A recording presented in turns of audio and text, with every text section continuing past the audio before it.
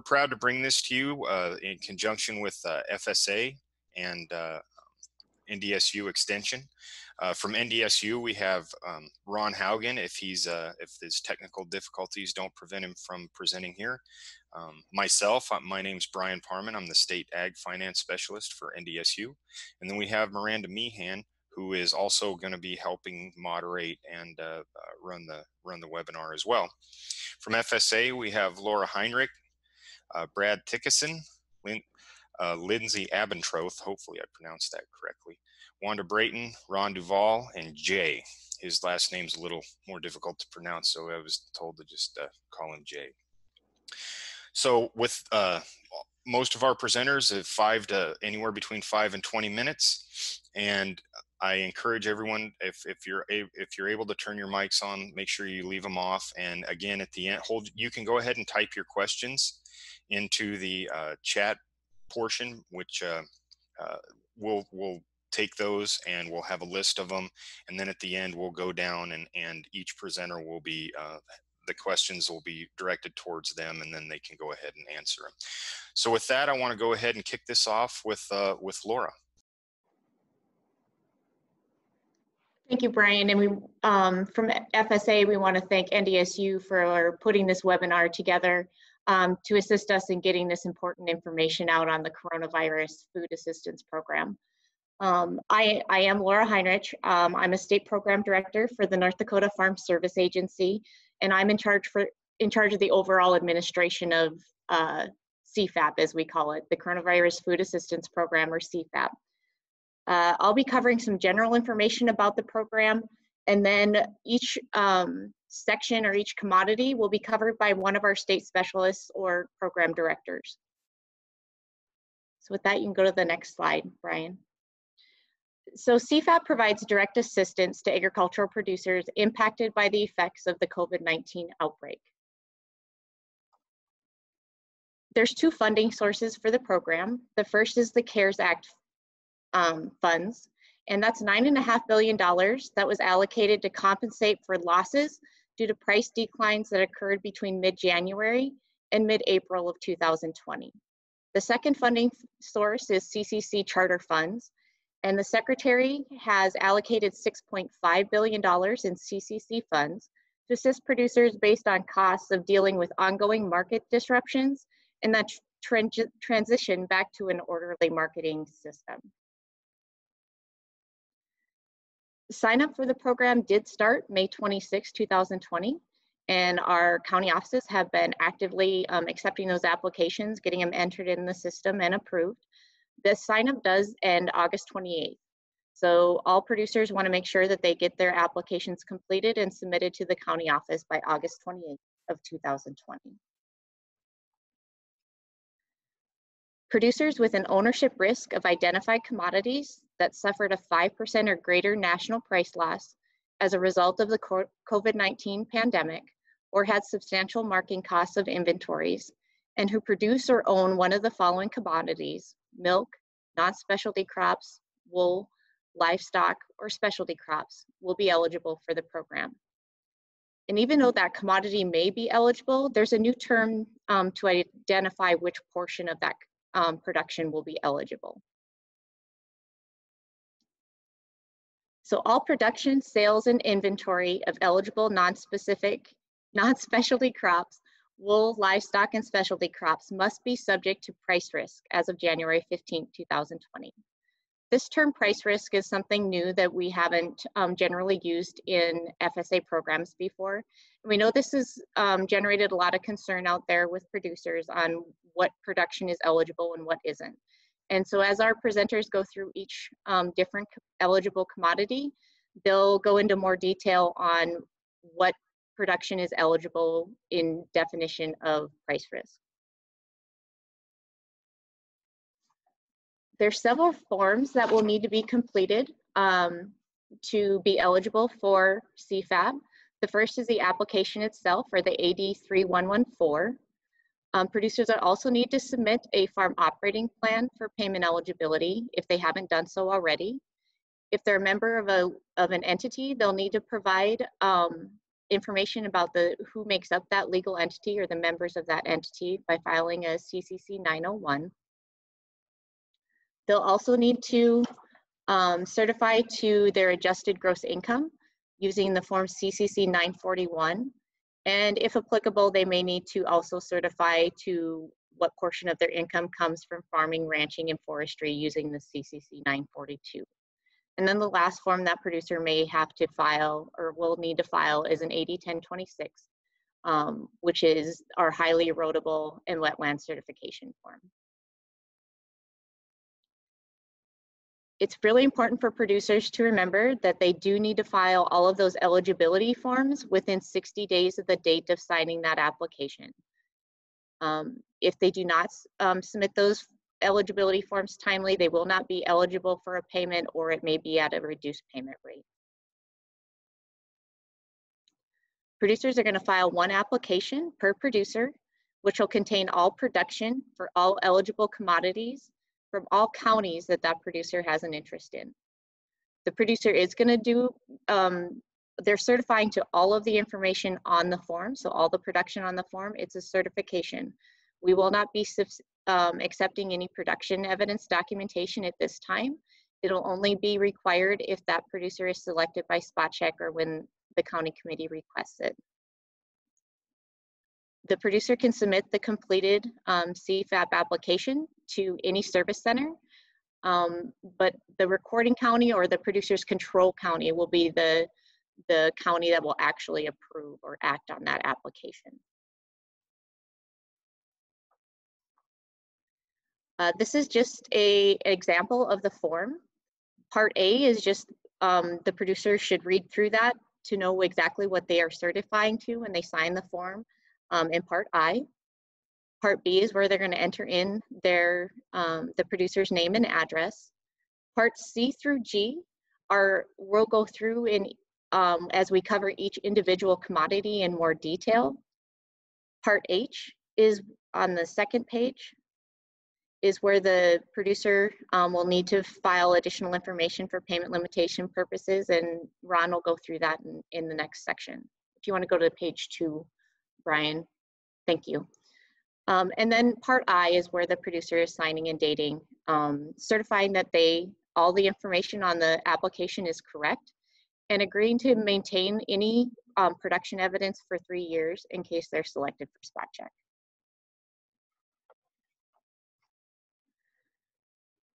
Payments will be based on specific payment rates by commodity, and we'll cover that as we go through each section for the commodity.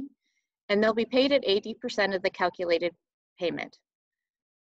Subsequent payments may be issued at a later date determined by the secretary if funding is available.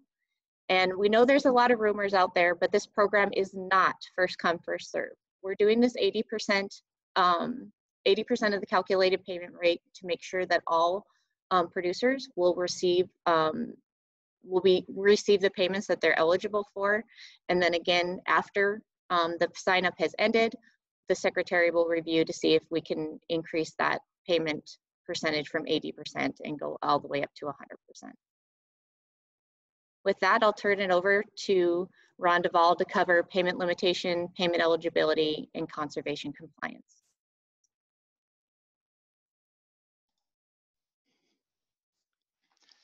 Good morning, everybody. My name is Ron Duvall. I'm the State Program Director for Payment Eligibility, Payment Limitation, and Conservation Compliance.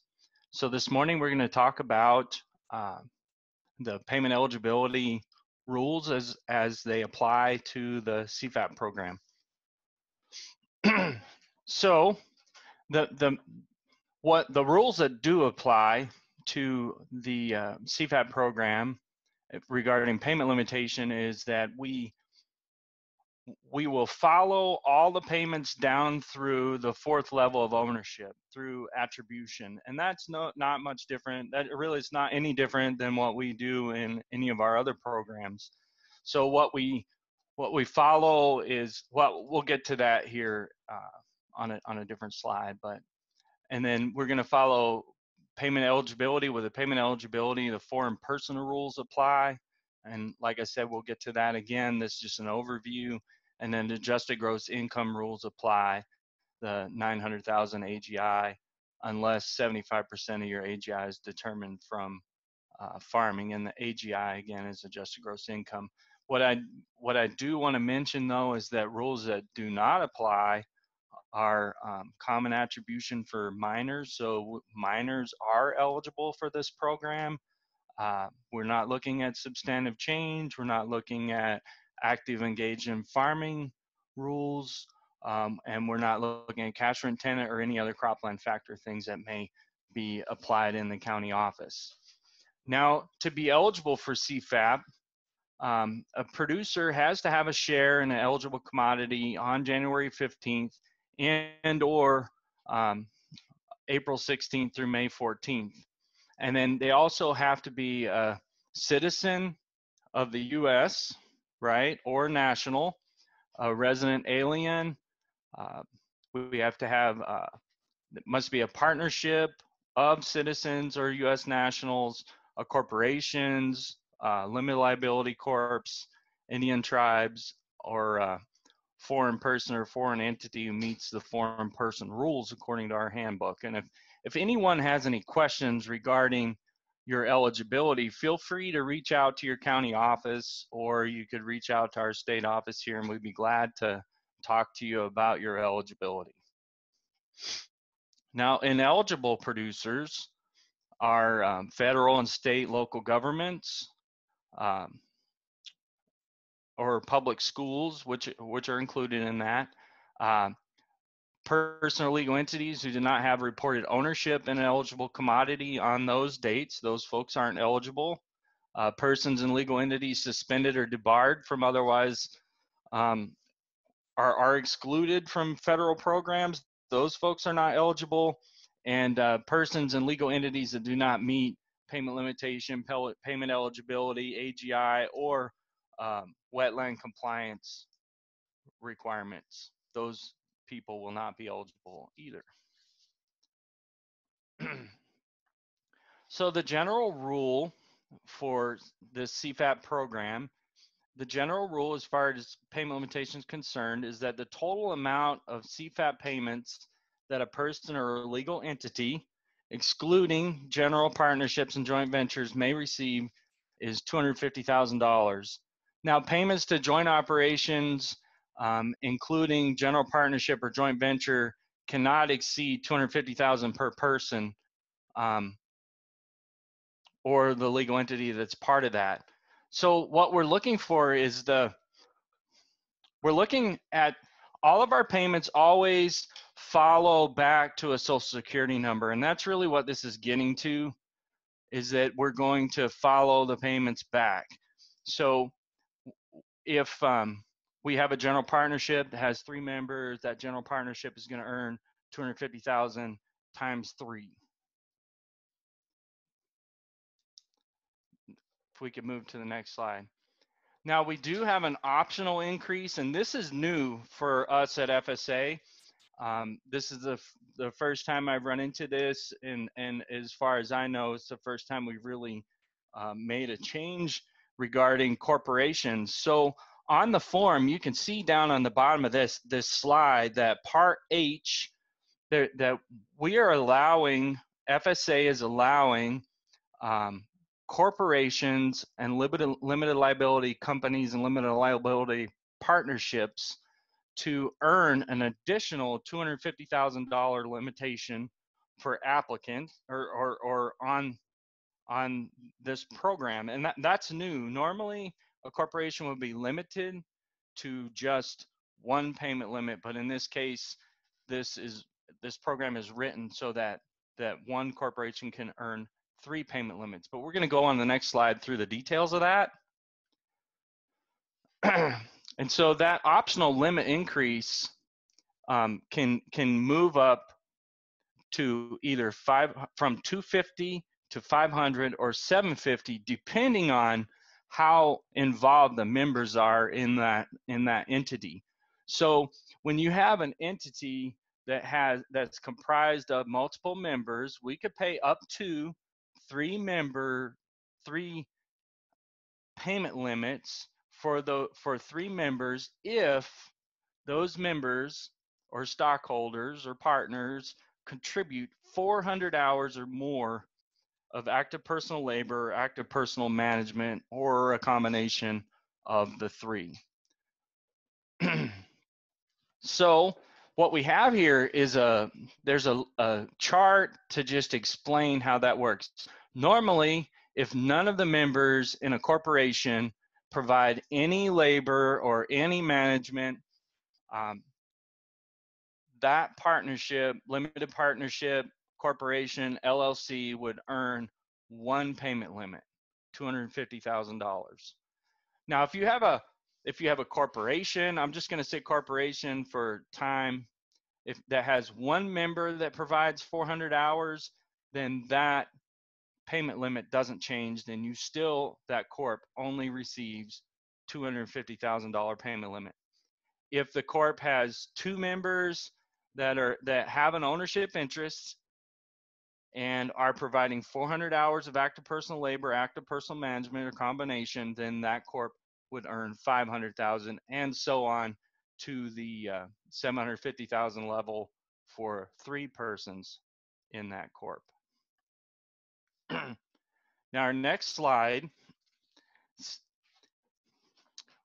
there's a payment factor which Laura already touched on, and the initial payment will be factored down to 80%. So the maximum amount a person or a legal entity is going to receive in their first payment is going to be $200,000. For a corp, LLCs and LLPs qualifying for the optional increase, that's going to be $400,000 or $600,000 respectively. And then, like Laura said, that those subsequent payments may be issued at a later date if determined by the secretary.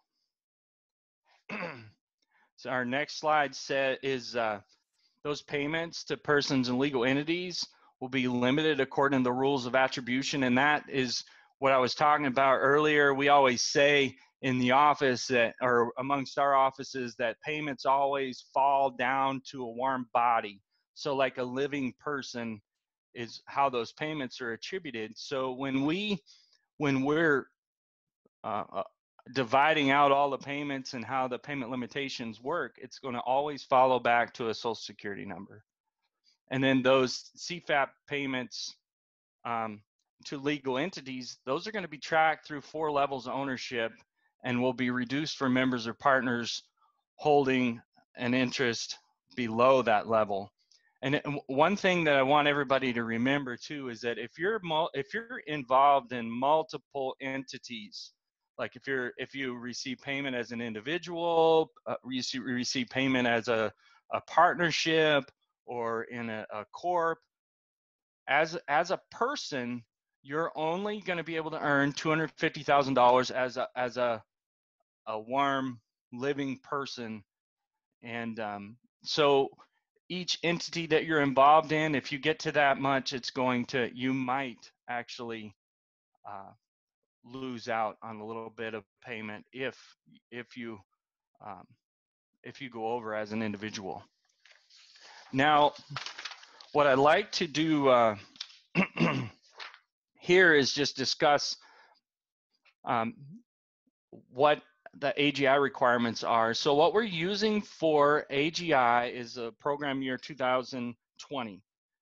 And the adjusted gross income requirements for this program is that your AGI, when you average 2016, 17, and 18, if you're 900,000 or less, you're eligible, unless you have at least 75% of the AGI is derived from farming or ranching, you could earn over 900,000. Next slide. The CCC 941 is the form that we use to determine eligibility for the AGI. And then the CCC 942 is what we would use when a producer's AGI exceeds 900,000 and at least 75% of that producer's AGI is derived from farming, ranching, and forestry operations. So if you find yourself where you may fall over the $900,000 payment limit, just remember that this CCC 942 is an option that's available, and that you can give the county office a call, tell them your situation, and they'll be able to help you walk through this process. And then just want to define just a quick definition of farm income, as our handbook would define that. And that is that one thing that we want to remember is that the DISC dividend income that you see often with different individuals, that is considered farm income for the CFAP program when the dividend is derived from farming and ranching. So my last slide here, what I'd like to visit with you folks about is that conservation compliance does apply to this program. You know, there's a lot of our rules that we have don't apply, but in this case, conservation compliance does apply. And so I just wanted to visit really quick about what conservation compliance is. And conservation compliance, it's a combination of rules to encourage good farming practices while maintaining the integrity of natural resources, mainly highly erodible lands and wetlands. And most everyone out there probably has filled out an 80-10-26 in the past, and that's just our form in the FSA that we use to verify that a person, where they certify on that form where they meet certain requirements, and those are all laid out on that form, and the county office will help you fill it out. Also, on the CFAP application, there's a certification in Part A that would say that you meet those requirements as well. Now, that completes my portion of this presentation, and I'm going to pass it along to Brian Haugen, who's going to discuss non-specialty crops and wool. Thank you, Ron. As Ron mentioned, my name is Brian Haugen.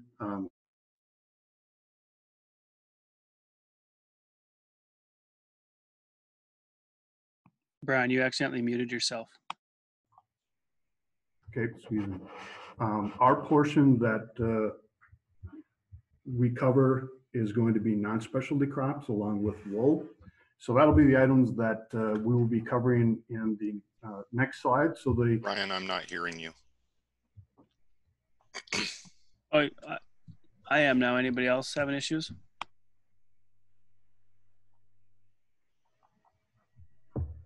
Okay, I'll continue. Can sound check? Can people hear me now, Brian? Sounds good for me here. All right. Sorry, technical difficulties. Let's move on. Okay. The next slide will identify as far as what are our eligible commodities, and what is eligible under the CFAP program is for crop year 2019, it's a production program. So in addition to 10 commodities, including 2 classes of wheat are eligible. Barley, it is specific to malting barley, and I'll address that here forthcoming. The additional commodities on the next slide indicate what are eligible for the CFAP program, including the 2 classes of wheat that I referenced. In addition to specific to the commodity of wool, you'll see that we have different payment factors for both graded and non-graded wool. So both of those would be eligible for the CFAP program. Our slide that we have displayed next identifies of those 10 eligible commodities that we have for the CFAP program regarding their intended use and eligibility for payment. So as an example, corn that's harvested as grain is eligible under the CFAP program, and also corn silage raised for feed is going to be eligible, and that's what's identified in our intended uses. Along with an example being the commodity of oats, and oats that's in addition to being raised for grain, also for forage, is eligible as well. Specific to the commodity of barley, barley to be eligible under the CFAP program needs to be delivered and marketed as malting barley to qualify. On the next slide, to illustrate how, since our application process pays in unit of measure for bushels, there'll be one entry for those commodities that may be harvested as grain along with harvested as hay or silage. Specific to the commodity of corn, for example, you will be reporting one quantity rate production from 2019 for the commodity of corn, which would include your grain corn and your silage corn. So with that, we've included here conversion factors, how you will be able to take your tonnage and convert the tonnage of silage to that of bushels. Likewise, on the next slide, we'll identify if your eligible 6 commodities that we have listed there, rather than taken for grain, they were taken for hay. Again, we're looking for 1 bushel entry under the CFAP program, so how you would be able to convert your tonnage of hay to that of actual grain bushels. So let's get into the specifics as far as what you are to provide FSA when applying for the CFAP program. And Laura had went through and identified the application being the 803114. When it comes, and it's a 2-page document, and I'm going to be discussing specific to Part D that deals with our non-specialty crops along with wool. In item number 13, the very first entry there, as mentioned, we have our 10 commodities that were shown in slides 32 and 33, along with the 2 classes of wheat, along with wool specific to both graded and non-graded wool. Item 14, the next entry is the unit of measure.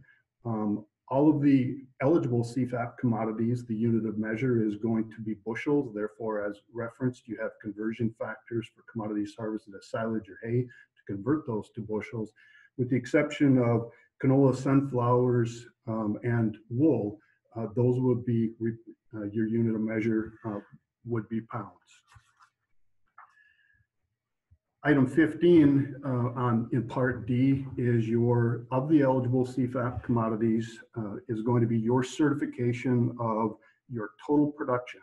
Again, it's a production program. So what was your total production in 2019 for that CFAP commodity? And more specifically, on total production, I do want to mention, as Laura said, it's 1 application, so that is your total production. So if you have farming interest in more than 1 county, it would be your share of that CFAP commodity. Your total production would be entered in item number 15.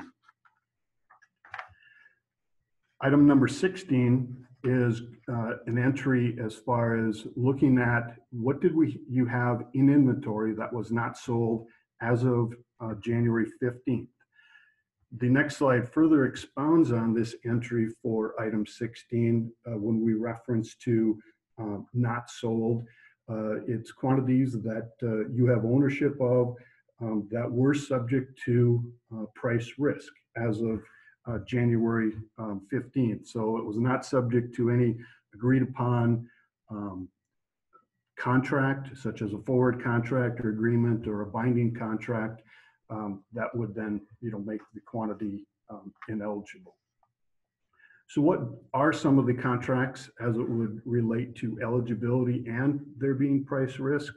USDA has identified, and we have 6 or 5 contracts here listed on the slide that are identified that if they were in existence as of January 15th, you would have price risk, and that quantity would be eligible. That was under contract the 15th of January prior for the CFAP program. Furthermore, the USDA has identified specific contracts that if they were in place on or before January 15th, they would not be eligible for the CFAP program because the commodity was not at price risk. So how would that be identified in item 16, and likewise in item 15 for that matter, is let's say in crop year 2019, a producer raised 6,500 bushels of a commodity, and that was still in inventory on January 15th. However, 5,000 of those bushels had been contracted under a price contract. Based on the contracts that we just went through, that would result in what remaining quantity of that 6,500 bushels is at price risk. And the answer to that would be 1,500 bushels. 5,000 had been contracted, 1,500 were not covered by contract, they're subject to price risk, and that would be our entry then that we would have you reporting in item 16. As far as the payments, and again, from the onset to this presentation, it was identified that there are two funding sources for the CFAP program.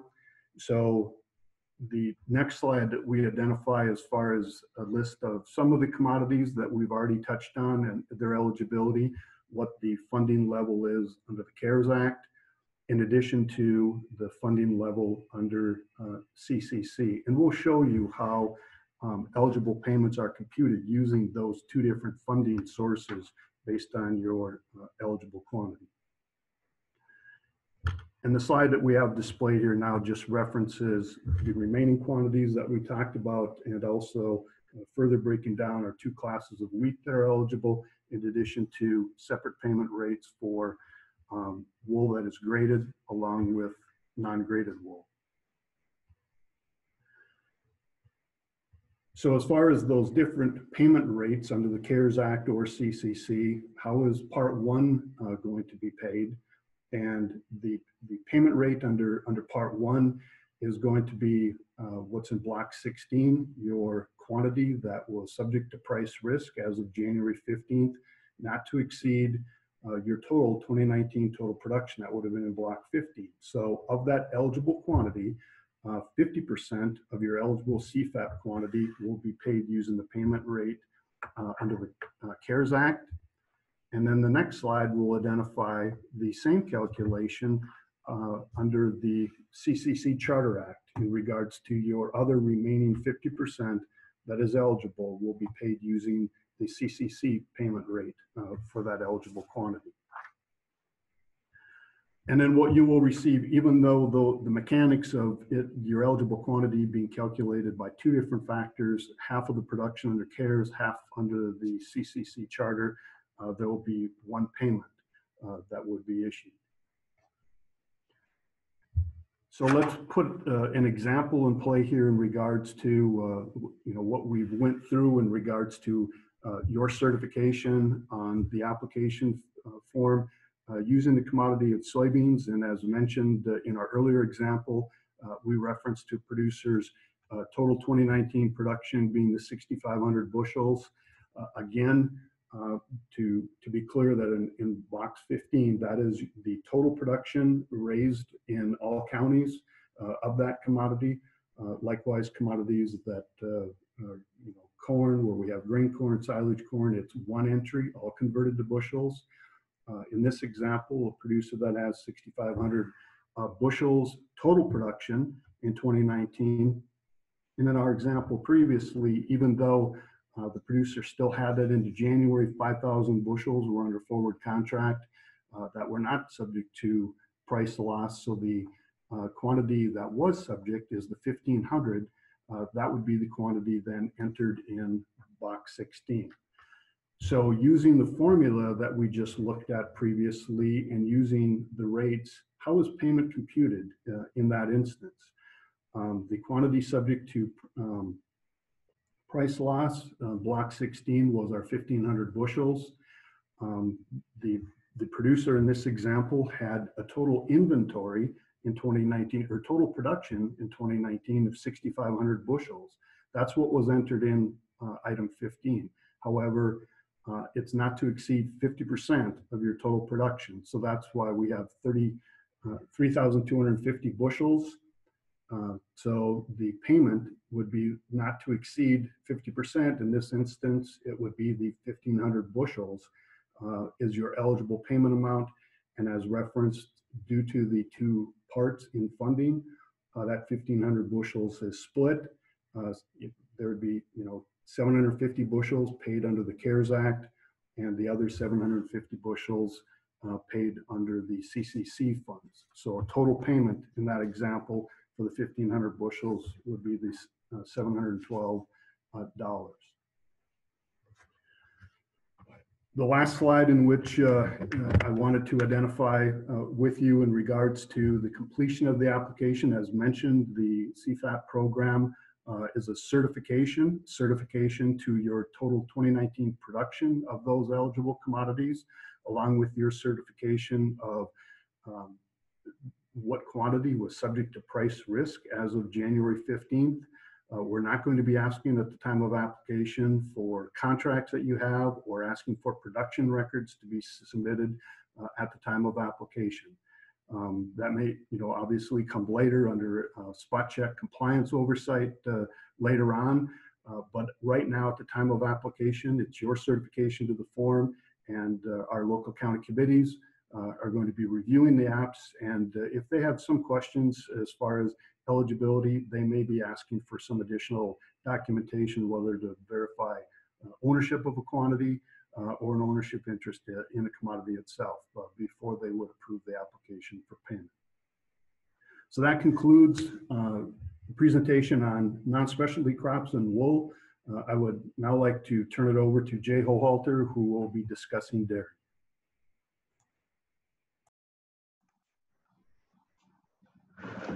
Thank you, Brian. As Brian mentioned, my name is Jay Hohalter. I work in the Livestock and Conservation Division here in the state office in Fargo. And today I'd like to thank all of you for taking the time to join us. As I mentioned, I will start providing an overview of the dairy and livestock portion of this program. And hopefully this overview will provide you with some information to help in assembling your records and identifying what you need to do to complete an application. So starting with the dairy program, we'll discuss what an eligible dairy operation is. And it's quite simply, a dairy operation is any operation that produced milk for the following months. To be eligible under CFAP, it would have been producing milk in January, February, or March of 2020. And it would also include any dairy operations that might have dissolved during those months. Any milk produced from a dissolved dairy during January, February, or March would also be considered eligible for the program. So what is eligible milk production? Looking at this next slide, it pretty much follows along with an eligible dairy. Eligible milk would be milk produced for the months of January, February, March of 2020. It would also include, again, any dump milk that had to be dumped during January through March. And along with that, any dairy that has production covered under any of the various market protection programs, such as our DMC program or the Dairy Revenue Protection Program, does not exclude you from eligibility for CFAP. Moving on to the next slide. Producers are going to use the following information to help them certify to their milk production for January through March of 2020. One of the easiest things to do, probably in most cases, would be to use your milk marketing statements for the months of January through March. As far as for records of dump milk, that may be a little more difficult. If you've got some idea of bulk tank measurements prior to dumping or some other type of record that can show the amount of milk that was dumped during this three months, again, you can use that to help record your production. And again, as mentioned by the other presenters, all of the production is one entry for each month. So if you have actual production that was sold during January, February, March, as well as dump milk, you would combine the two for that month and make one entry on your application. Again, as mentioned prior, we are not going to take or accept the documents that you use to do the certification. You should keep those, again, like was mentioned, for up to 3 years in case your application would be subject to spot check.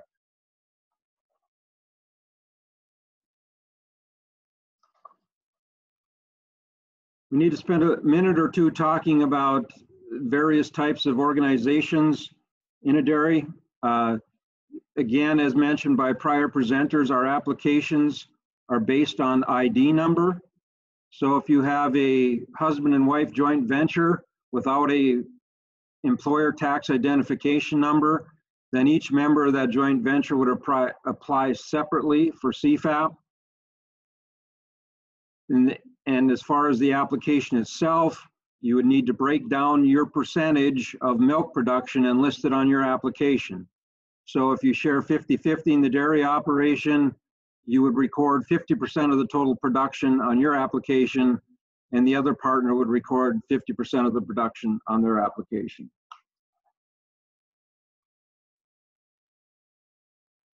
Okay, taking a look at the application itself for dairy, it's pretty straightforward, very few entries required. And I'd like to mention, on all of these applications, you see the sections for the applicable commodity or livestock. You'll see a header shaded in black and a header shaded in gray. The header shaded in black is information that applicants will enter. The header area shaded in gray that's identified for county committee use only would be used by the county committee if for some reason they determined there needed to be an adjustment to the claimed production listed on your application.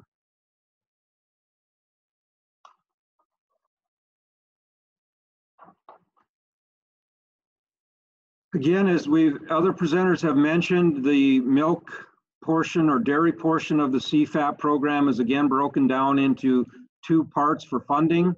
We have part 1, which will take your total production in pounds. And again, remember when you're entering your information on the application to enter it in pounds, not in hundredweight. So we'll take your production in total pounds and multiply it by the factor of 4.7 cents per pound under the CARES Act.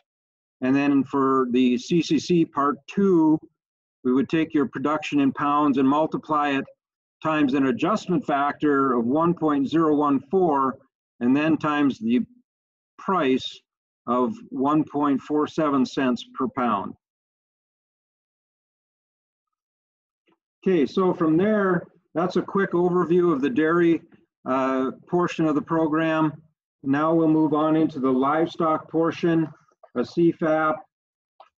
And initially, I want to mention there are 2 significant parts to the livestock program.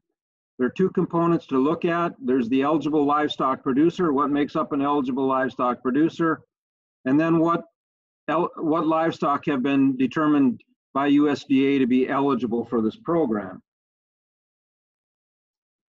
Moving on to the next slide, this is an overview, and I'm not going to read it to you, but it provides the definition of an eligible producer, as well as information on contract growers that would be considered eligible.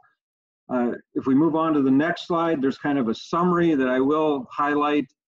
Livestock owners and contract growers, basically who are at risk and have a share of the livestock available for marketing, or would have had a share had the livestock been marketed, are eligible, considered eligible livestock producers.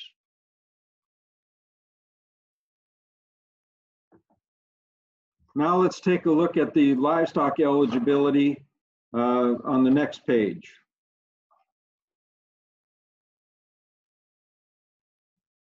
We've received several questions over a period of time about this part of the program, so I'll take a little bit of time to try and discuss this. When the livestock portion was set up,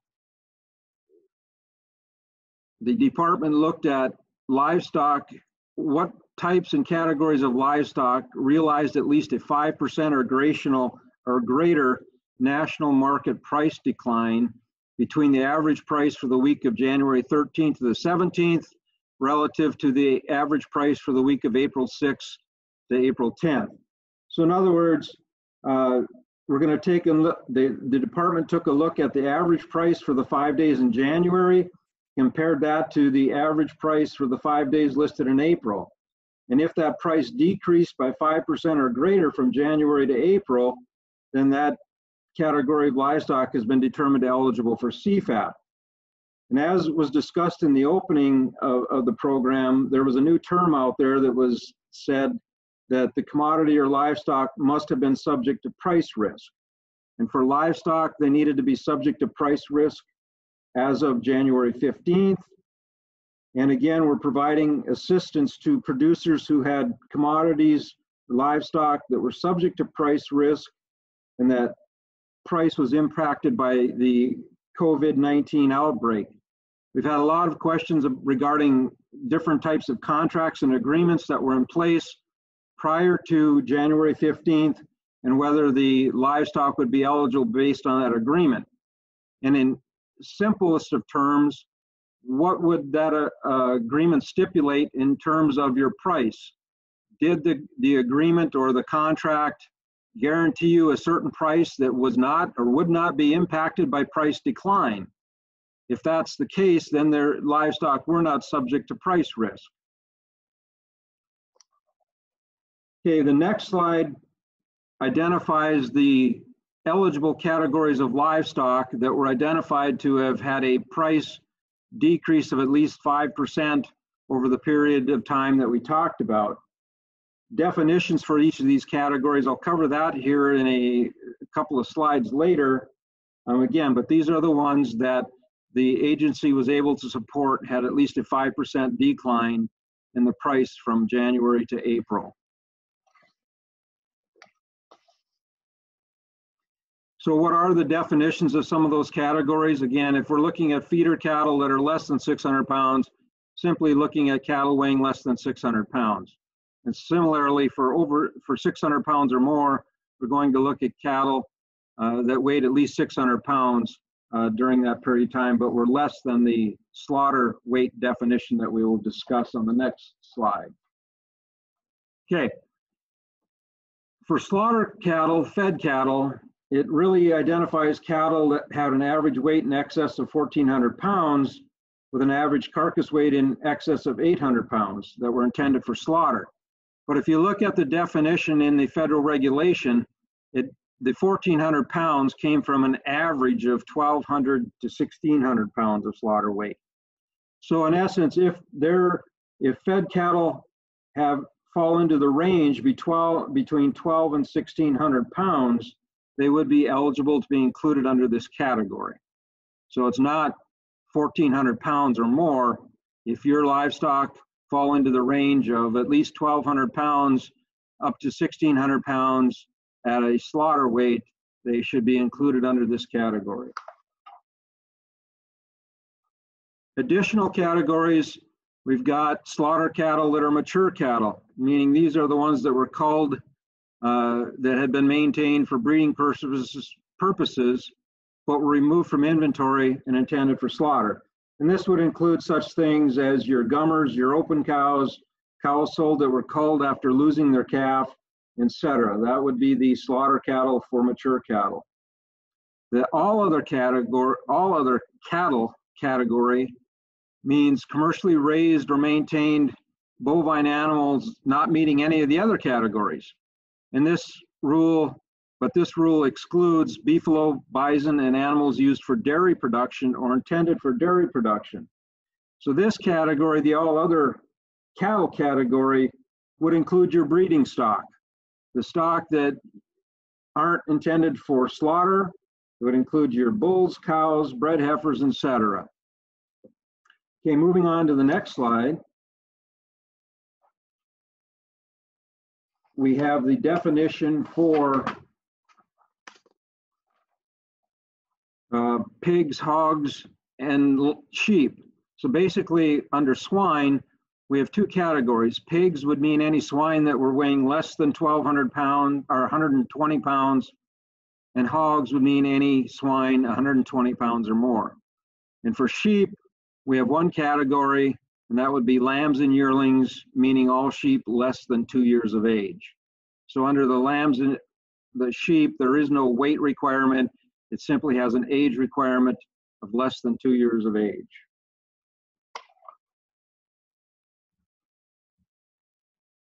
Further diving into the eligible livestock category, again, livestock need to be owned by the applicant on January 15th and then sold between January 15th and April 15th of 2020 to be considered for Part 1 of the CFAP program. And Part 1, again, we identified as being the period of time from January 15th through April 15th.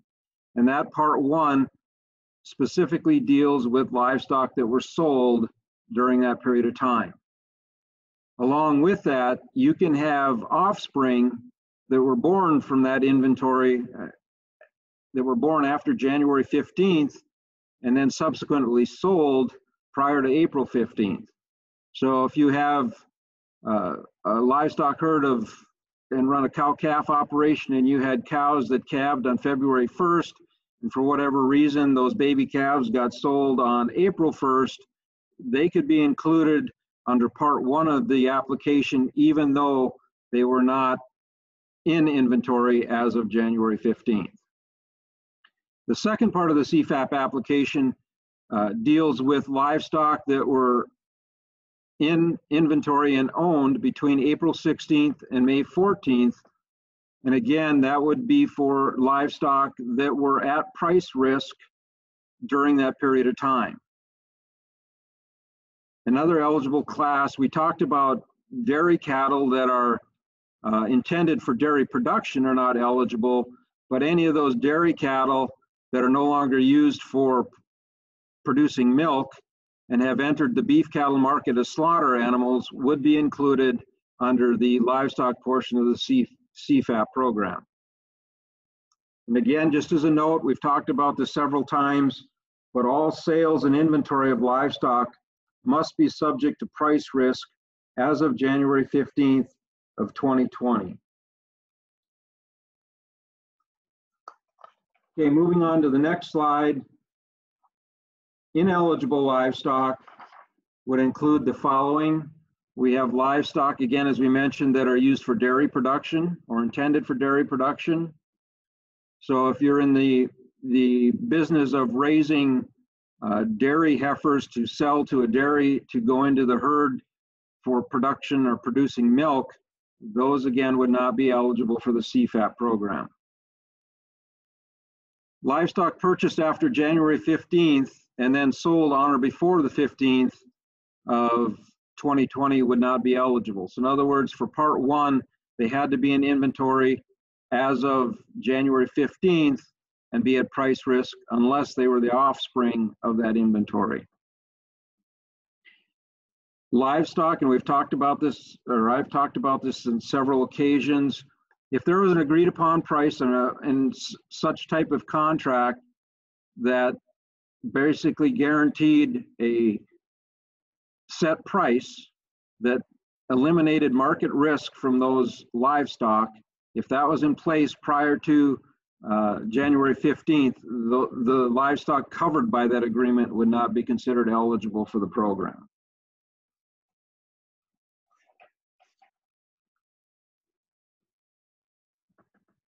As far as the dairy cattle that are no longer used in the dairy and are sold into the beef cattle market, there are two categories. We would have the dairy cull cows that would go in under the slaughter cattle, mature cattle category, and any dairy calves such as your bull calves, etc., that are then sold to a feedlot or a feeder would go into the feeder calves greater or less than 600 pounds, depending upon the category.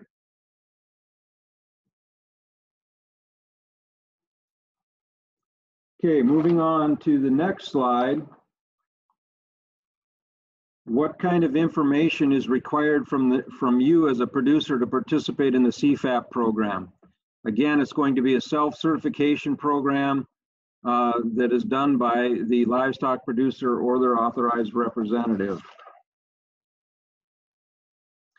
Okay, following the sales and inventory information is the following information is what's required for sales and inventory from the livestock producer as applicable. And under Part 1, and I guess my slide isn't showing oh, there we go. under Part 1 of the CFAP livestock application, we're asking you for the owned inventory of eligible livestock as of January 15th and any offspring from that inventory that were subject to price risk again, and then subsequently sold on the market between January 15th and April 15th. So again, Part 1 of your application strictly deals with livestock, eligible livestock that were sold during that period of time. Part 2 of the application is your highest owned inventory that is subject to price risk between the dates of April 16th and May 14th. Now, for Part 2, those livestock do not have to have been owned as of January 15th. In other words, this could cover livestock that you purchased on April 17th or May 1st, and as long as they were still subject to price risk, could be considered eligible.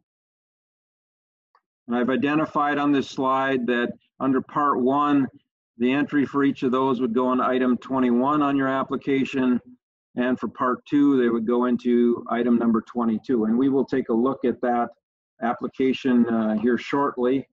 Go on to the next slide. This is the livestock information portion that we will be asking the producers to complete. And under the livestock section, you're going to enter one of those categories that I covered previously in the presentation. And as will be demonstrated later on using the front-facing Excel spreadsheet tool to help you, when you click on the box, the drop-down will appear, a drop-down box will appear with the various eligible categories, and you can pick that category to enter in item 19. Again, for livestock, the unit of measure will be per head. And then in item 21, you're seeing where we've got the, again, information for those that were sold during the period January to April. And in item 22, we're looking at the highest number of in inventory that were still at price risk between April 16th and May 14th. Again, the columns beyond that to the right are saved for county committee adjustments.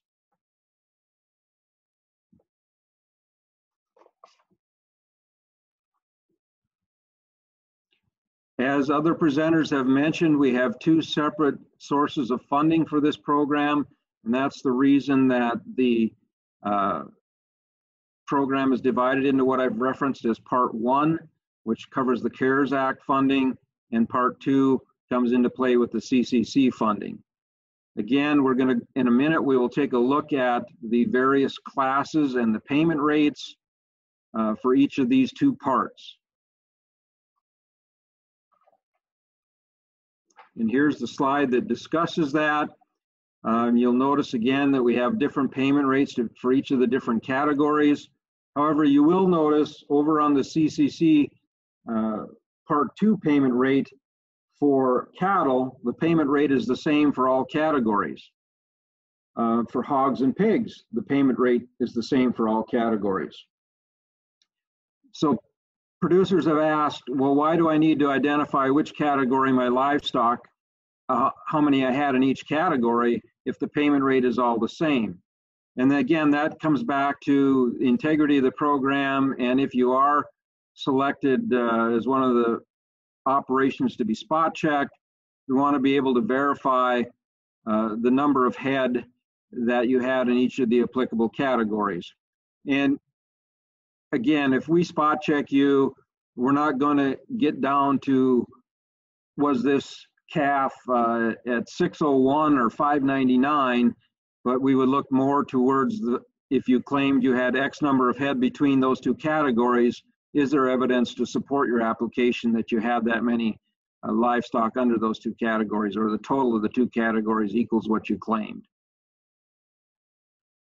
Now I'm going to run through an example real quickly of an entity that is applying for the program, and their inventory as of January 15th of 2020 was 490 bred cows, 15 herd bulls, and 50 replacements. All of these were subject to market risk in this example. That's an assumption that's being made, that all were subject to price risk. Okay, for the sales for part 1 of the program, between January 15th and April 15th, the entity certified that they sold 10 cull cows and 7 baby calves that were born after January 15th. For the second part, on the inventory portion, they certified to their highest inventory on a given day that were subject to price risk between April 16th and May 14th. And they certified that there were 480 cow-calf pairs, 18 herd bulls, and 75 replacements. So going over to the application section, again, we've entered under the sales portion in column 21, we've entered the 7 baby calves that were sold. They are under the feeder cattle less than 600 pound category. They entered the 10 cull cows that were sold under the slaughter cattle, mature cattle category. For the inventory entries in item 22, again, we mentioned that they had 480 baby calves, so they are entered again under the feeder cattle less than 600 pounds. And under the all other category for cattle, there's 573. And if you click on the slide here, I think it'll pop in and explain what was entered into that. Okay, so it shows we had the 480 cows, the 18 bulls, and the 75 heifers. And again, remember that we're making one entry, so you have to combine all of those that would fit into that all other category. And in this example, the producer started with 15 bulls in January, but by the time we got to April, had added an additional 3 bulls to his herd, as well as picked up another 25 replacement heifers. So that's where we come up with the difference between the beginning inventory and the inventory that he certified to on that day. Another reminder, when you're doing this inventory certification, it's the highest number of all classes on a given day. You cannot certify to a particular class on one day and another class on a different day. It has to be on one given day, what was your highest inventory across all classes of livestock. Now this completes the livestock section of the webinar, but I just wanted to mention a couple of things before I turn it back to Laura. On our farmers.gov website, it has some interfacing information and will provide the location of the tool that will be demonstrated later to help you complete your application. Also found on the CFAP portion of that farmers.gov website, there is a notice of funding availability posted there. And what that's allowing producers to do is provide comment to USDA through June 22nd regarding the CFAP program and why you believe there should be additional commodities or livestock added to the program, or if you believe there are circumstances that weren't considered for livestock and commodities that are already included. And I'll give you an example. I had a producer call me and express his concern about the fact that he held his feeder calves until the end of April, trying to hope the market would come back. That producer wound up selling his feeder calves for the same price that he could have gotten in February. And if he had sold them in February, his price would have been much different than the inventory price from April to May. And he had all of the documents. He had done his research on the markets, the futures, etc. So he was going to go put all of that information into the NOFA requirements for consideration for changing or adding some funding to the inventory class of the livestock portion. There's also another document there on that page that is a very interesting document that analyzes the price and costs and how the department determined which commodities and livestock had suffered the 5% decline in price, as we talked about. So it's a good reference document that you may want to take a look at if you feel like things aren't reflecting what the market actually transpired over the period of time covered by this program.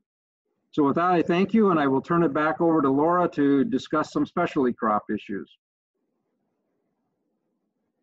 Thanks, Jay. So I'll be covering value loss crops and specialty crops. At this time, there are no value loss crops that are eligible. And as Jay just mentioned, that notice of funding availability document that producers can provide comments to in regards to additional crops that should be eligible. They are waiting for the conclusion of that comment period to determine which value loss crops will be eligible. In regards to specialty crops, this is a listing of specialty crops that are eligible at this time. You'll notice that when you look through the different crops, all of the crops listed there are for fresh or processed. We've had a lot of questions on whether dry edible beans or pulse crops are eligible. At this time, they are not. But as Jay stated, if you feel like they should be, you can go ahead and make a comment and give your reasoning as to why they should be included, and to comment on that notice of funding available. And we'll give you the website of where you get that information about.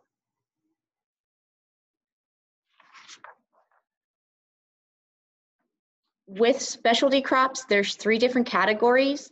There's volume of production sold between January 15th and April 15th, volume of production shipped but not sold and unpaid, and acres with production not shipped or sold. And this is all completed in Part G of the application.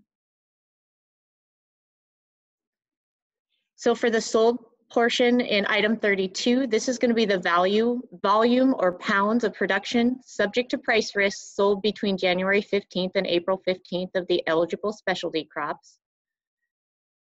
Item 33 is where you'll enter any delivered and unpaid production. So it'd be the volume of production subject to price risk, shipped but not sold, or unpaid between January 15th and April 15th of 2020. And then the last category is you'll enter into item 34 is the number of acres with production subject to price risk that was not shipped or sold between January 15th and April 15th. We'll calculate payments for specialty crops by taking that volume in each particular category times the payment rate for each of the 3 different categories. In regards to not delivered, when we take the acres times the payment rate, that payment rate was based on the national average yield per acre times the per pound payment rate.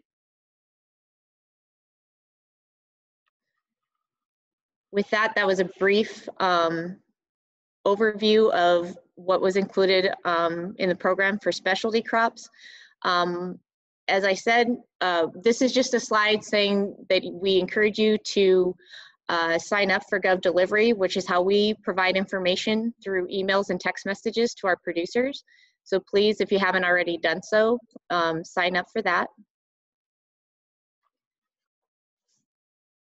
And this is a slide indicating where all of our service centers are located throughout North Dakota. Our county offices are not open to the public at this time, but they are taking appointments and questions through either email or by phone.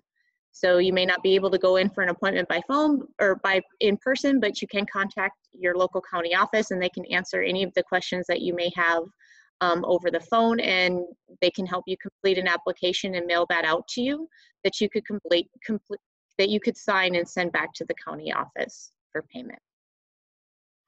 The next few slides give you, for each county office in North Dakota, gives you a group email address that you can use to contact your local county office.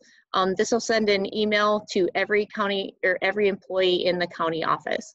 And then there's also the phone number there to contact your local office.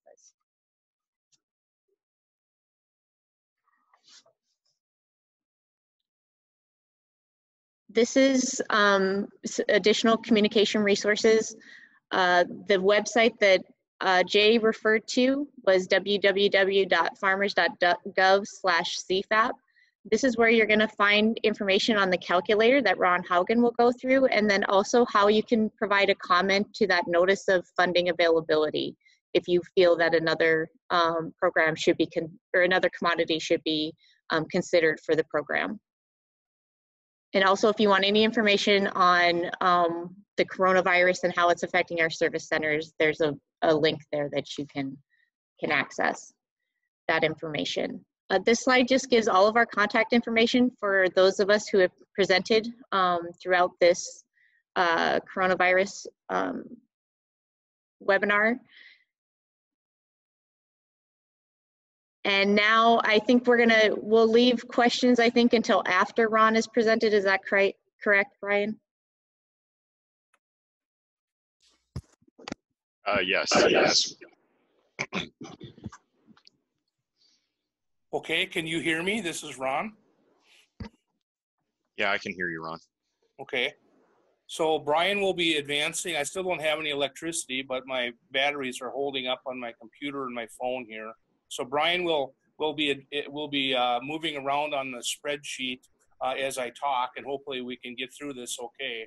A few items I wanted to mention. FSA, a very good job with the slides that you went through, very informative, and I really like this calculator. It's something that I hadn't seen before from FSA, very good. A few comments about the calculator. As was mentioned, you go onto the website, farmers.gov/CFAP, and download the calculator. For those that aren't real computer savvy, this is it's a spreadsheet, an Excel spreadsheet, and it's in an older version of Excel because not everybody has the newest version. And then it also has macros in it, so you can click on boxes to move around fairly simply. There really is only two sheets you really should be concerned about. Is the data entry, the first sheet, and then you can go to the estimated payment sheet to see actually how things are calculated. When you do download this, it'll ask you to enable for editing, which you need to do, and it'll also ask you to enable macros. Some of you may have some various forms of security on your computer, and you may have to even change your security to allow you to enable macros, but that gets a little more technical. Hopefully it will work, but you need to do those things to make it work. So we're looking here at the first page, and Brian, you can just move the cursor around as I talk and kind of figure out where I'm going to be here. But on the top where you enter the state, and North Dakota, of course, and your county, the control county, you simply just enter your name and address and your zip code there. And as we scroll down, before we scroll down, I want you to look at that red number there that says 79,811. This is I just came up with this sample, so I put all the various commodities in one file just for illustration purposes. One farm would not have hogs and sheep and pigs and every type of commodity. So this number doesn't really mean anything other than that's just what it totals up to be. When you enter your own farm in there, that's the bottom line there. That's the 80% that you would receive. So as we scroll down, Brian, we're going to look at dairy first because that's the first one on the list. You scroll down a little bit and get to the dairy entry. And you can see there that it's asking for pounds of production. And as the presenters went over that, I just had a simple example. Just let's say we had 100 cow herd and we had 20 hundredweight of milk produced per cow per month. And it's asking for the first quarter. So you enter it, let's just say it's equal for January, February, and March, 200,000 pounds of milk. And as we mentioned before, we have the various payments. So from that, the CARES payment would be 22,608, and the CCC payment would be 7,154. Now, if you you say, well, how is that calculated? So if you scroll up and click on that button, on the orange button that says go to estimated payment, and then you can actually go down and look at the dairy and see how it's actually calculated. You can see there the various months, January, February, and March. And then, so the total is 600,000 pounds of milk times that factor of 4.71 cents. That's where you get the 22,000. And then for the other payment, you use that 600,000 and you multiply it by that adjustment factor 1.014, and then on that amount you get 1.47 cents. That's where you get that 7,000. Those two added together are what you get. Now click back where it says go to data entry, that blue box, and that will go back here. And then I'm going to get down here to the non-specialty crops, part 2. And I just had a sample example farm here. Let's just say a typical North Dakota farm. Let's just say 2,500 acres, 500 acres of corn, 1,000 acres of soybeans, 1,000 acres of spring wheat. And you can see there that you would enter in your 2019 total production, and it's just a matter of entering those numbers in, and also you need to enter your inventory as of January 15th, 2020. Okay, and the rule is you take the smaller of 50% of your production or your inventory on that date.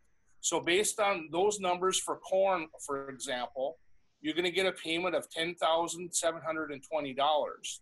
And you may wonder, well, let's see how that's calculated.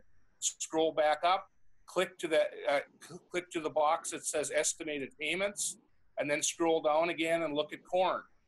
And you can see there that corn, 80,000 bushels. Production not yet sold, not yet priced, 50,000 bushels. You enter the smaller, so that's the smaller of column E, 50% of smaller column E or column F. 50% of E is 40,000, and that is smaller than that column F of 50,000. Now the way these factors work, the CARES payment is 50% of that 40,000. So 20,000 times that CARES rate of 32 cents, 51.20, and then for the CCC payment, 50% of that 40,000 is 20,000, and then times that 35 cents, you get 5,600. Those two added together. That's the simple way, very transparent on how that's calculated. So let's go back up to the data entry again and look at those crops. Now I want to talk about soybeans a little bit here. I just put example in here that you produced 40,000 pounds of soybeans, and 40,000 bushels of soybeans. 10,000 bushels were not sold at this time, not priced, and the payment for the soybeans would total 3,800. Let's go down and click to the estimated payment again, and you can see how that's calculated. It takes that 10,000 because that's the lower of the inventory, or half of the production, 10,000. 50% of that is 5,000 times 45 cents, 1,800, and then for the CCC payment, 50% of that, 5,000 bushels times 50 cents, 2,000. Mathematically, you've seen some charts that some analysts have put out. Basically, you're taking these two payments and taking a simple average of those. The weighted the average is what your payment would be, because it's 50%. I'll just stay here just because of time, and let's look at the wheat, and let's just pretend then that this person harvested 60,000 bushels of wheat, and they sold it all before January 15th. Okay, so your inventory on that day was 0. Okay. So you enter the smaller of the inventory, or 50% of your production, you get 0. and you follow it all through, you are going to get zero payment for wheat. And you may say, well, hey, that's not fair. Why do I get nothing for wheat? Well, you've already sold your production before that magical date of January 15th, and the market was quite a bit higher at that point, and it started dipping after that. So really, you are much better off if you did sell your crop, in most instances, if you did sell your crop before that date, you got your money from the market rather than from the government. Because if you didn't sell your crop and are holding it and the price was going down, now the government is trying to help you out, but it's only at this point 50% of your production what you're getting paid on. So there was a lot of people complaining about that. If we don't have any inventory, we aren't going to get any money. Well, the reason you don't have any inventory is you probably sold it at a better price than people that held it. Okay, so that pretty much covers it for the crops. And let's go back to the data entry sheet again. And then for the livestock on part 3, this is where you can actually pick your various livestock. You put your cursor in there, and there's a drop-down menu. And I have it. I just picked. I just pretended to have a 200 cow herd here, and that you sell feeder cattle. And I picked those. I picked these various livestock here. So let's just assume that we sold 130 head, the feeder cattle that weighed over 600 pounds. And as was mentioned before on the slides, on the FSA slides, you take your highest inventory on a particular day, pick that day, and that's your inventory for your various classes there, okay, for the cattle. Okay, so on that date then, whatever that highest inventory date was, let's say you still had 20 head to sell, and you can see you would get a payment there. The CARES payment plus the CCC payment would be $14,984. And remember, that is adjusted to that 80%. Yeah, and I think I'll just stay right here, just in the instance of time. Let's just assume that you sold some more feeder cattle that didn't weigh as much. And let's say they weighed less than 600 pounds. Let's say you sold 40 of those during that sales period between January 15th and April 15th. Let's say you sold 40 of them and your highest inventory was 10. You get a payment of $35.28 for that. And let's say you are culling some older cows, some mature cattle, and let's say you sold 30 head from your herd, and you're going to try to replace those. And at that time, you still have 170 head in your inventory. Okay, so let's go and click on go back to the estimated payment one, and then you can see how everything is all laid out for the livestock. Notice there that the feeder cattle, 130 head. The chart that was presented, you don't have to know that number. This calculator automatically picks that out, and it's $139 a head times 130 head times 80% is $14,456, and then your inventory number of 20 times $33 a head, you get 528. For those lighter feeder cattle, 40 head at 102 times 80%, and your inventory of 10 times 33 times 80%. For the slaughter cattle then, 30 head, and the rate for the slaughter cattle sold during January 15th, April 15th, 92, and then your inventory, $33 a head there. Okay, that takes care of the beef cattle. Then let's go back to the data entry. Now remember, the only place you can enter things are on this first sheet, and there's a drop-down arrow that you can pick whatever type of livestock that you're looking at. Now, for purposes of this program, pigs are considered less than 120 pounds. So, for example, I just picked 100 head of pigs less than 120 pounds.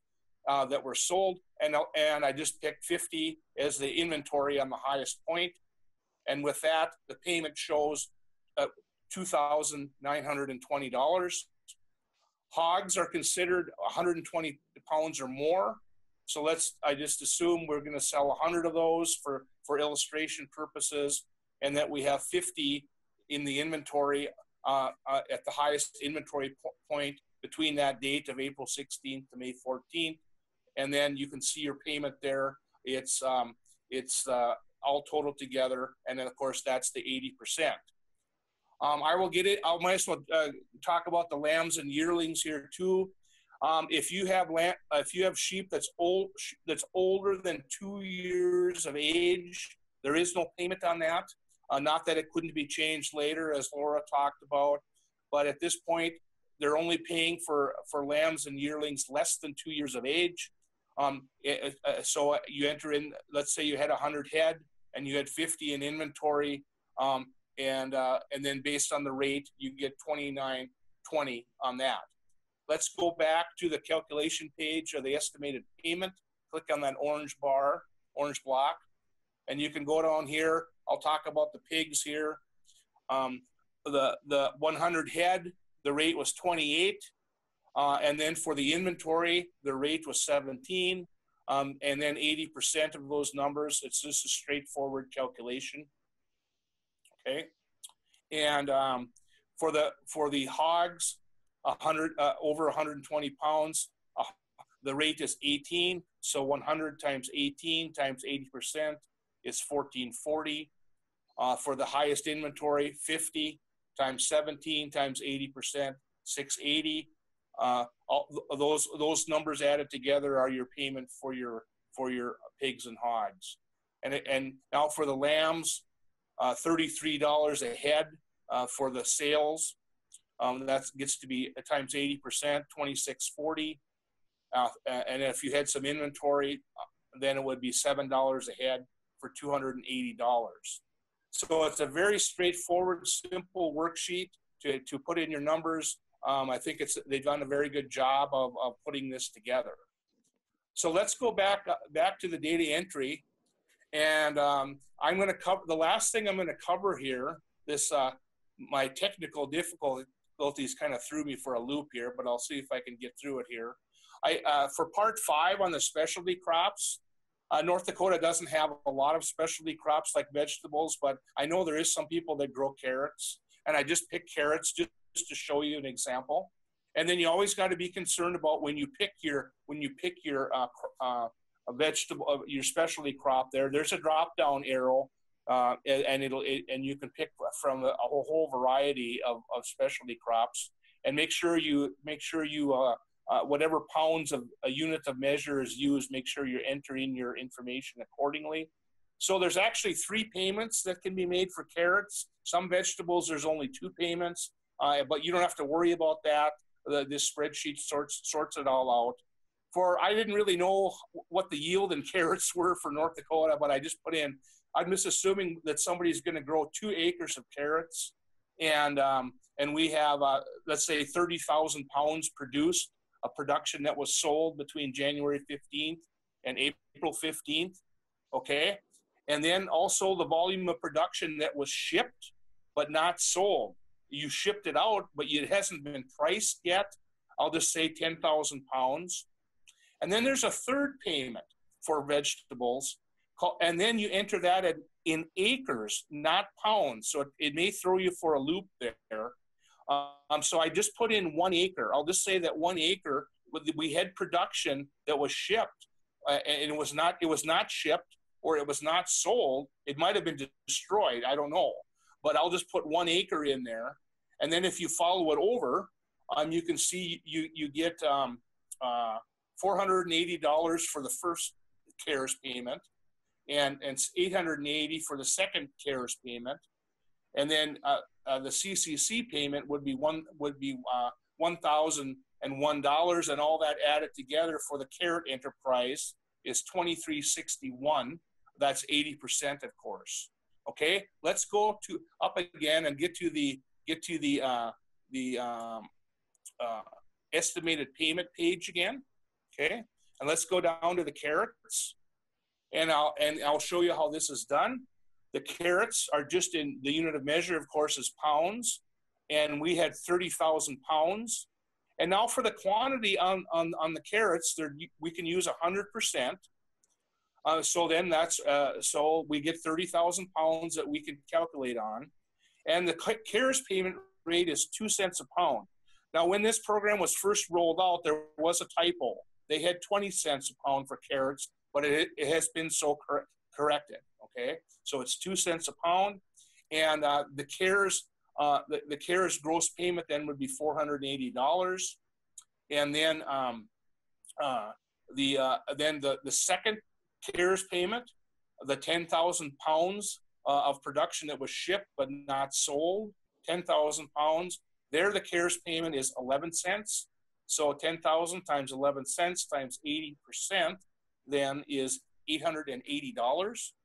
Scrolling down to the last table there for carrots, and this is in terms of acres now, even though that unit of measure says pounds, but it's 1 acre, 1.0000 acres, okay?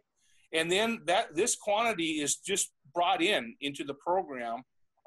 The AMS has multiplied that, has come up with that number for 62,570 pounds, the CCC payment quantity, okay? Agriculture Marketing Service has come up with that. And then the rate is 2 cents. So that amount times for this 1 acre times 2 cents is $1,001. So those three payments added together are the payment for the carrots. Let's go back to the data entry again, please. So that total there then is for this illustrated example, the number in the red there is away on the top is $79,811.90. So I quickly went through that, but it's very easy. All you really have to do is if you have to know a few dates and you have to know your production and just enter it in. And Brian, if you will also click on that yellow box, or actually the blue box called Go to AD 3114. And this is what's very slick. It automatically puts those numbers in your FSA form, and you either sign it and scan it and send it in, or mail it in. Very slick. So with that, excuse me for the technical difficulties. Actually, the electricity just came back on right when I got done here. So and if I can stay online here and answer any questions you may have. So thank you. All right, thanks, Ron. I think it went over pretty well. I tried to keep up and make sure that we were on the same page, and I think it went over all right. So that pretty much concludes everyone's presentation for this in conjunction with FSA and NDSU. And so at this time, I believe Miranda may be available to help, and we're going to start addressing some of the questions that were posted.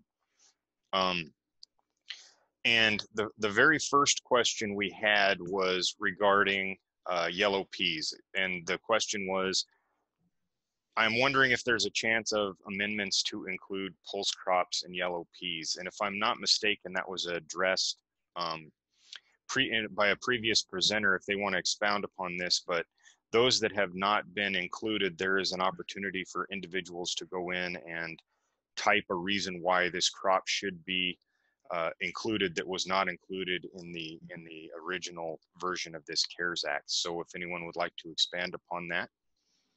I can expand on that. This is Laura Heinrich. You were correct. So pulse crops such as chickpeas and then yellow peas, and any dry edible bean are not eligible at this time. Only fresh and processed beans are eligible.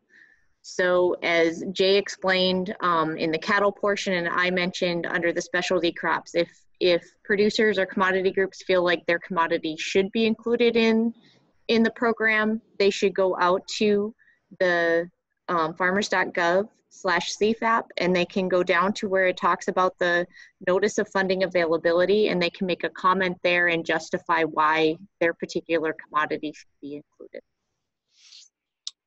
Yes, and I believe that also chickpeas and garbanzo beans in the specialty crop part G, they're not in the Excel worksheet. Correct, and they're not included in the program at this time. Right. Okay. We Also, had go ahead. Several questions in the chat box as well.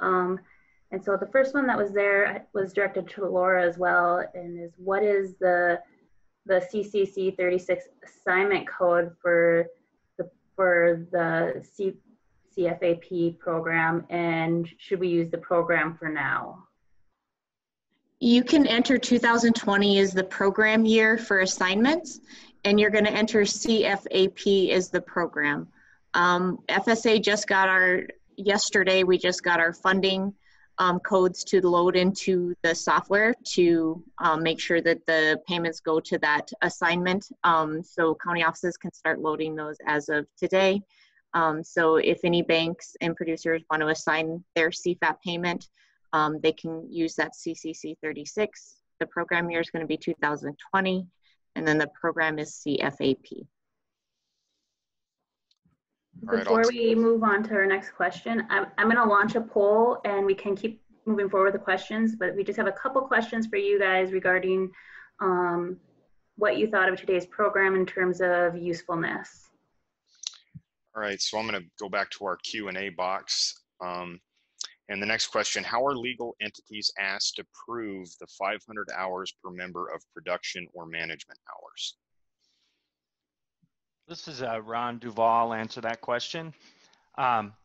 First, I just want to make a little correction there, is that the legal entities, the individuals, have to provide 400 hours of labor and management. So when it comes to this 400 hours, what's going to happen is each legal entity is going to certify to the names of the members that provide those 400 hours of active personal labor and active personal management, or a combination of those. Now, this question may be alluding to how is the county office going to look at those later, like if we're reviewing or something. And I just want everyone out there to know that our local county committees are responsible for overseeing all our programs really in the office. And so what's going to happen is they're given discretion to be able to decide whether whether they think they're providing that labor or not. So what's going to happen is if the county committee, if there's a question by one of our county employees or a county committee member, then they may ask for some kind of proof from that entity for those individuals. Now, that being said, this is, like I said, it is a certification, but the county committee could ask for that. So what would be a proof? Proof could be maybe that person would just call and talk to the county committee and conduct an interview, and the county committee could make their decision based on that. Or they could ask for a statement or of what that producer does in the entity, or maybe they could provide time cards or something like that. Now, one thing to remember, that this rule was intended to capture bona fide labor being provided by members, so that the entities aren't hit with not earning more for what they produce. And so then one question I just want to ask everyone to ask themselves when they're filling out that document, just ask yourself, do you provide the 400 hours? Okay, thank you. So next question posed, if malting barley is contracted, does it qualify under the unpriced rule? This is Brian Haugen. I'll take that one. Again, going back to the slides that we went through, the malting barley is eligible, and the quantity eligible as of January 15th, 2020 needs to be at price risk. So if the malting barley on that date or prior was under contract with an agreed upon price for a future date, it would not be eligible for CFAP eligibility for payment. Okay, and I believe that answers our next question as well. All right, so another question. In a general partnership, all individuals fill out an application and all individuals use total production numbers. A general partnership is the entity, so the partnership would be completing the application. The entity itself reporting actual production and quantities at price risk as of January 15th for the entity, the general partnership. And this is Ron, just to add to that too, the eligibility will be filled out the same way. So the general partnership is going to fill out the eligibility paperwork, and then all the payments, the payment earned is going to go to the general partnership, but then it's going to be attributed out to the individuals that are within that partnership in the background based upon their share. Okay. Another question here. This is basically if a small grain crop was hayed because of damage, is it going to be converted and used in this program and its eligibility? Yeah, this is Brian. The answer to that is if it's one of our CFAP eligible commodities that is harvested as hay, it would be eligible. Again, we would be converting the quantity of hay. That would be according to slide 36, converting that to bushels for payment. And of course, to follow up, when we talked earlier about recording production, any appraised production or assigned production under RMA is excluded. Again, this is a production program. Okay.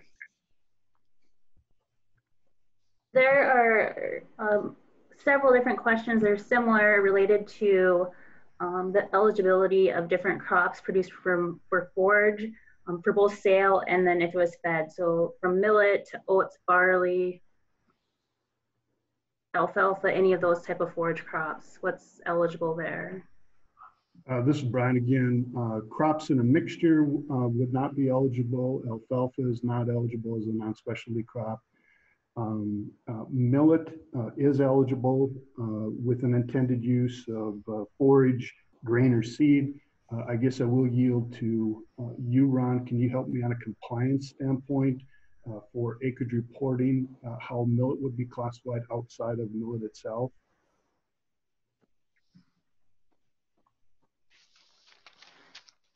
Sorry, Brian, what was that?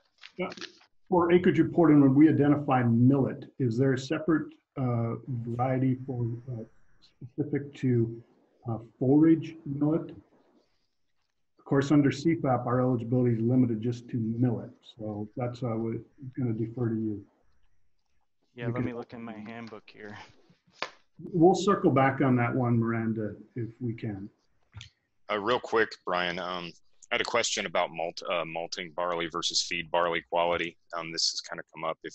If you filled out your form basically under the assumption that it was malting barley quality and it turns out it got graded feed barley, then do you have to pay back the money that you had received because of the higher grade and it turned out you only had feed grade barley? Yeah, again, based on slide 34, this CFAP eligibility is limited to quantities that are delivered and graded as malting barley.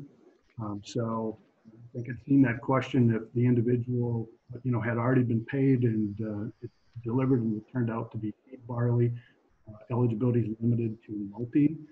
So we will entertain revisions to applications up through August 28th.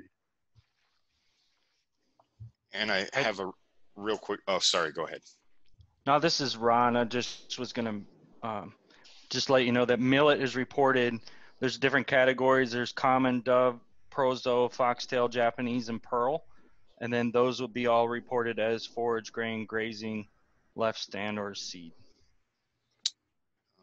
And here's a question for Jay real quick. And this has to go with intent. Is a replacement heifer that's below 600 pounds considered an all other cattle or a feeder calf, basically? So because you would tend to keep them for breeding, is it a feeder calf or is it all other animals? Yes, hi, this is Jay, and breeding cattle that are intended to be kept in your herd for breeding would go under the all other category. Thank you. And I guess we'll stick with Jay here. We had another question. Lives, how does one obtain the dollar amount used to determine the average between 113 and 117 and then the April dates? Is it a set county-wide number, for instance, obtained at a local market? The payment rates set for the livestock portion of the CFAP program are a nationwide rate. There's no county-specific rates. The markets and surveys that were done by USDA, I don't have the information what futures, what livestock auctions, et cetera, were used to collect that data. But again, it is the slides where we presented those rates, those are the rates for the nation based on those market surveys that were done. Thank you. And then we had a question, do oats and barley for hay qualify? I believe we've answered that in a previous point. Go ahead, Miranda. Similar to that, is corn that was harvested for earlage or silage, what's the eligibility of that, and what would the conversion factor be if it is eligible? Yeah, this is Brian. Corn that is harvested as silage would be eligible for CFAP. In addition to that conversion factor, we have that on slide 35. If corn was harvested as earlage, again, we would convert that to bushels for eligibility, and we do have a forthcoming conversion factor to assist producers with that. It's currently not publicized, but we'll have that available in the very near future. Okay, and then question, this is going to be on, I guess, compliance. What type of records will be accepted for livestock producers for inventory verification? In other words, will all producers be required to provide verification or only those that are spot checked?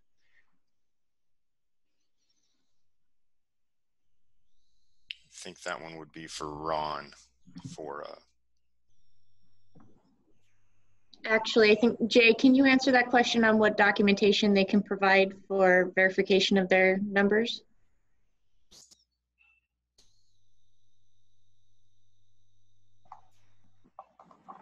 Sure, I'll give it a shot.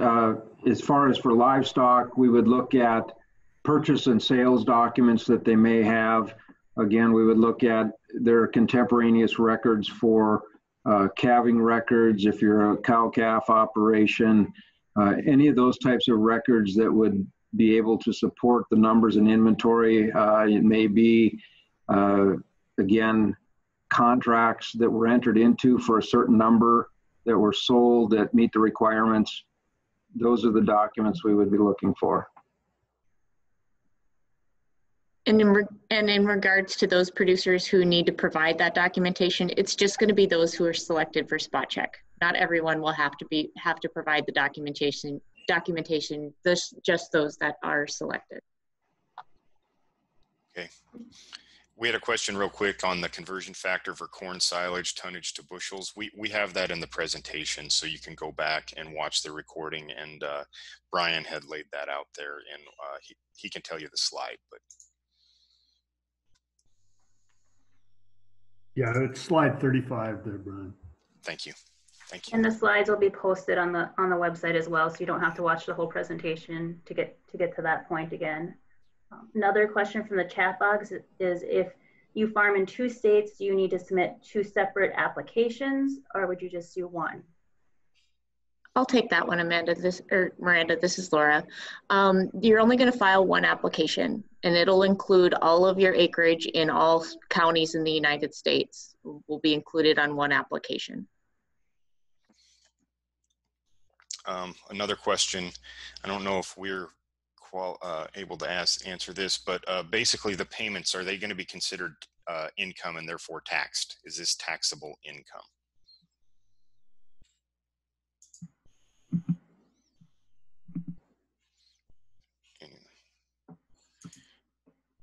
Anyone want to field that? Brian, do you want to, or do you want me? I can weigh in on that. I mean, we haven't been provided any guidance to the contrary, that all indications are now that these payments that are earned are program payments that would be populated at calendar year end on the 1099 form. Okay. Quick question then on this: if your wheat got zeroed out because we had a lot of wheat with bad falling numbers last year, is it eligible for a payment despite receiving the full crop insurance payment for your wheat that was essentially destroyed? Well, I mean, again, the CFAP program is a production program. So as mentioned, if there was assigned production or appraised production on crop insurance, those quantities would not be reported on the application form. However, let's look at an example where an individual produced 10,000 bushels of wheat, but for crop insurance, due to quality falling numbers, that quantity was adjusted to 8,000 bushels. The producer still has 10,000 bushels in the bin to be marketed. And again, this is a production program.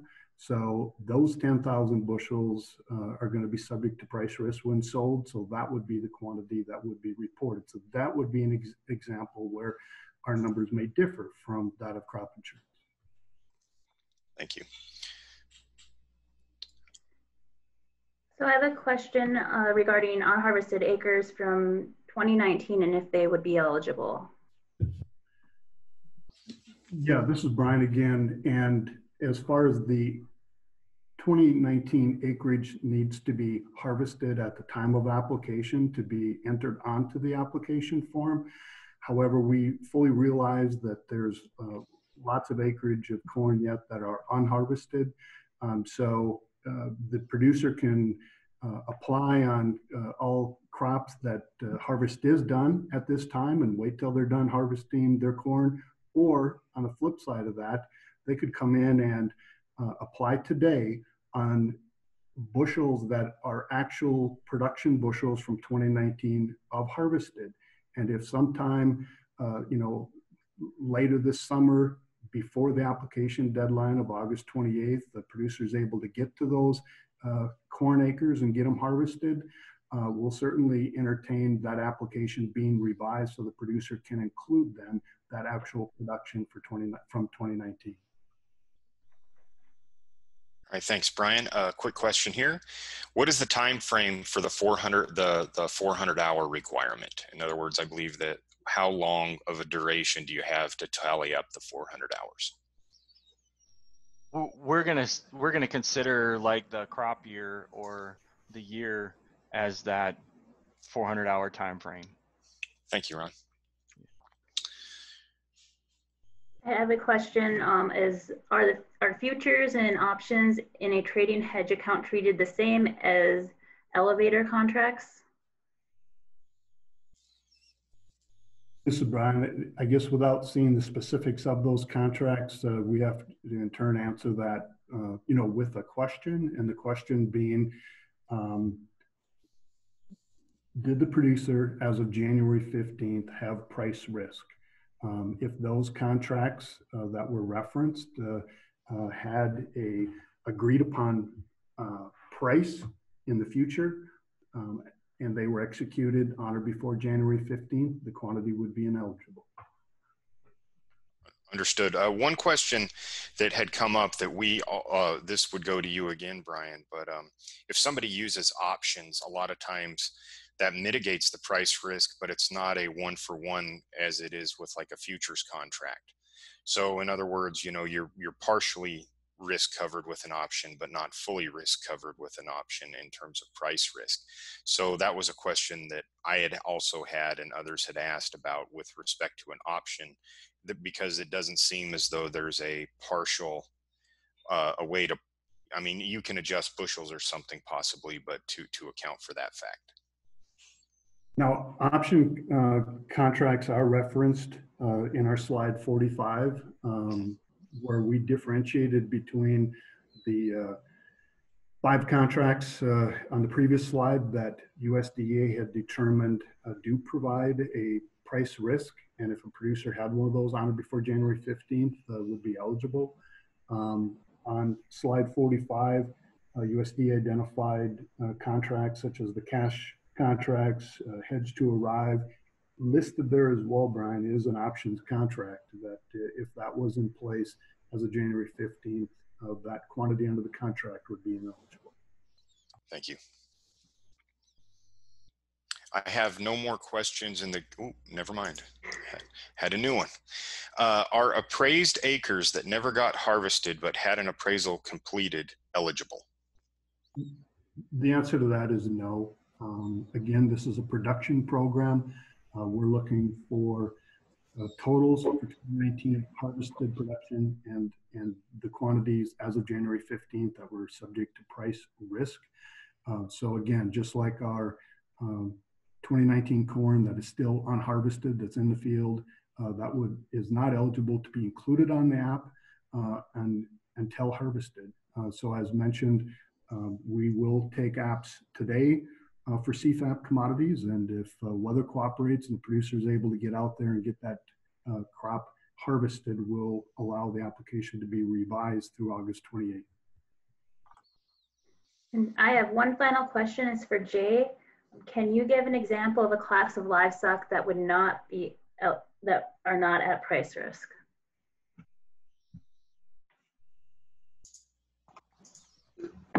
Class of livestock, excuse me, I'm back. The class of livestock does not dictate whether or not they're at price risk. It's the potential for a contract or a sale that occurred for any class of livestock that would determine whether or not they're at price risk. Thank you, Jay.